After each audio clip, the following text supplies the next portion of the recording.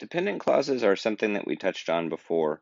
The basic idea behind a dependent clause is that it cannot stand on its own as a sentence. That's why it's called a dependent clause, because it depends on the main clause, an independent clause, and it describes something in the main clause.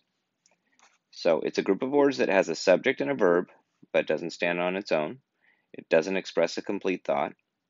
It can act as an adjective, adverb, or noun. So that's when we talked about adjective clauses, adverbial clauses, and noun clauses. So they start off with different types of words that you can see will introduce them, like relative pronouns, subordinating conjunctions, or noun clause identifiers. So here's what they look like. The relative pronouns are in the column on the left there. They start adjective dependent clauses. So those are the types of words that are going to start something that acts as an adjective. The subordinating conjunctions would start adverbial dependent clauses. So those words are the ones that will start things that will act like an adverb, clauses that will act like an adverb. And then in the last column on the right, the noun clause identifiers will start noun dependent clauses.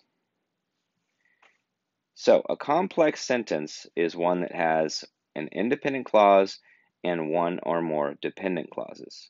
So here's some examples. We have one that uses a relative pronoun as we searched all of the garage sales for action figures that we didn't already have.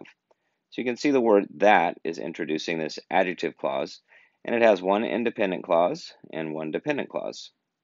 In the second example, the subordinating conjunction though is introducing the sentence. This time the dependent clause comes at the beginning, which is why we have a comma after it. Though she knew it was wrong, comma, she took the last of the old man's jelly beans. So that's an adverbial clause introduced by the word though. And finally, we have the noun clause identifier here, introduced with the word why. I don't know why I fall for that trick every time. So that introduced the noun dependent clause.